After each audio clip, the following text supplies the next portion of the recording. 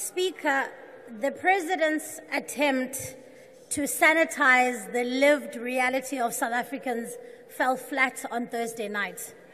His revisionist and dishonest fairy tale is an insult to those who know the truth. They know the truth because they live it.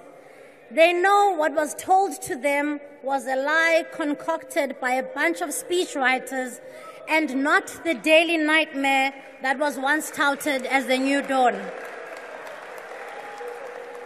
I would like to perhaps assist the President to understand how the other side lives. I would like to introduce him to real stories of real South Africans. His fictional character, Tinswalo, a child born without democracy, is an exception and not the rule. In this country, the reality of young people is too bleak for words. Let me introduce you to Thabang, Mr. President, a 29-year-old man born in 1995. His family has lived in Alexandra all his life, and his entire worldview is characterized by lack, by poor service delivery, joblessness, and hopelessness. None of his family members have made it out or escaped the clutches of poverty. And under the Ramaphosa presidency, there's no hope that he ever will. Despite his matric qualification, he's unlikely to ever get an opportunity to study further or get a job that will give him a life of the dignity that he deserves. In fact, he was there, Mr. President. He was there when, in the heat of an election campaign, you, Mr. President, promised the people of Alex 1 million new homes. He watches with dismay when you speak tough on corruption, yet your very own Deputy President, Paul Mashatile, has been embroiled in the looting of money meant for the Alex Renewal Project.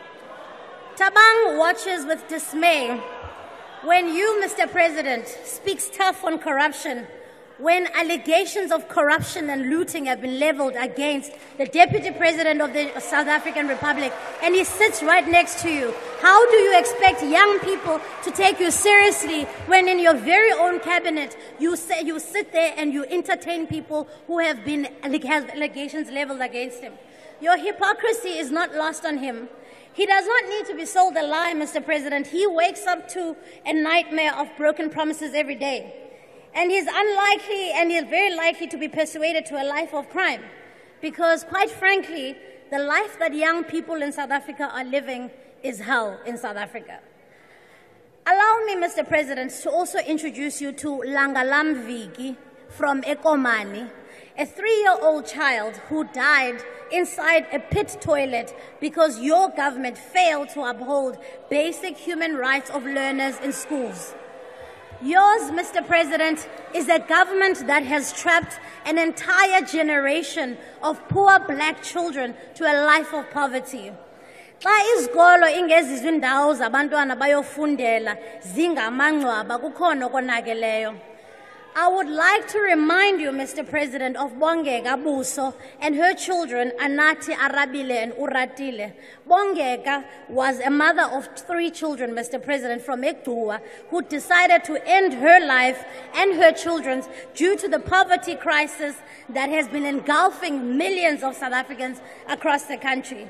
Bongeka, Mr. President, made a choice that no mother in this country should ever have to make. She decided to end her life so that she can stop looking at her children's expectant faces every day with no hope in sight. South Africa is not a poor country. It is unfair and unconstitutional that anybody should go to bed hungry every night. South Africa is simply a country that is poorly led by an uncaring government. It is a crime, Mr. President, that severe malnutrition for children under the age of 5 has risen by 26%. We know that 12,000 children have died in hospital since 2013. And most recently, the census has revealed that at least 2 million households in this country are experiencing hunger and forced to skip a meal a day. These are not just numbers. These are people who put their trust in you and you have let them down. Eyona nto ibuhlungu yeyokuba kudala abantu benemonde, kudala belinde lo rhulumente owaye bathembise ubomi obuphucukileyo. Kudala abantu beginya noba kukraka benethemba kuba noko nizade nikhuzane, ningabayekeli betshatyalaliswa yindlala. Elo themba liphelile. Bayabona ubana lo urhulumente uphethwe ngabantu abazimisele ukutya imali yoluntu bade bayihlohlele entloko. Sebeyiqonda ukuba lona umbutho we-ANC ayisenguwo loba bemazi.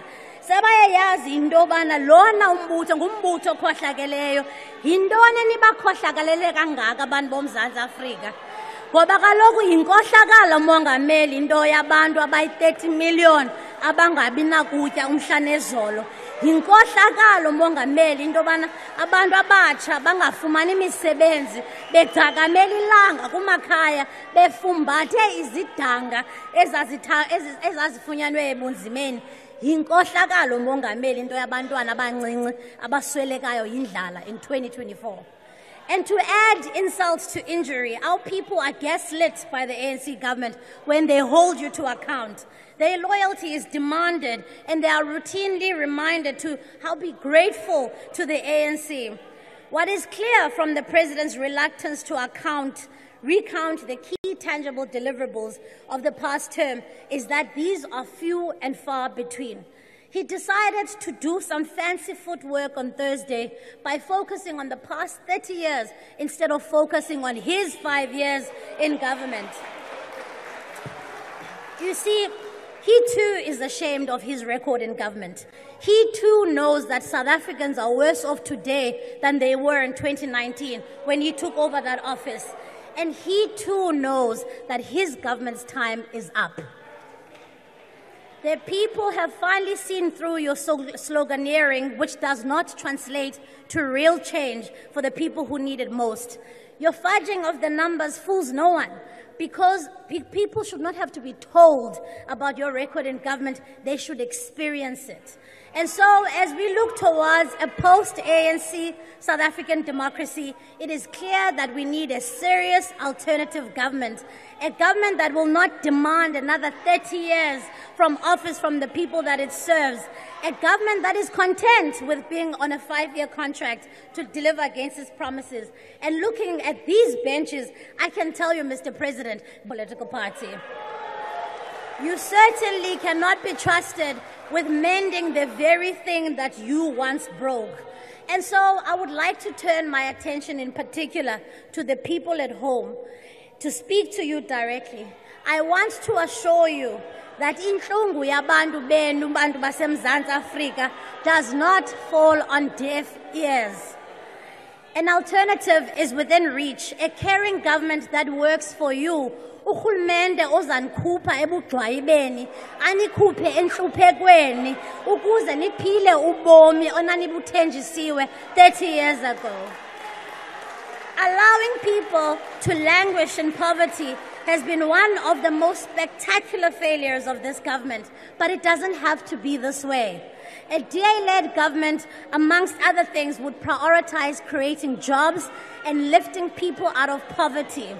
The 7 out of 10 young people at home who do not have work, I want to assure you, you will be gainfully employed.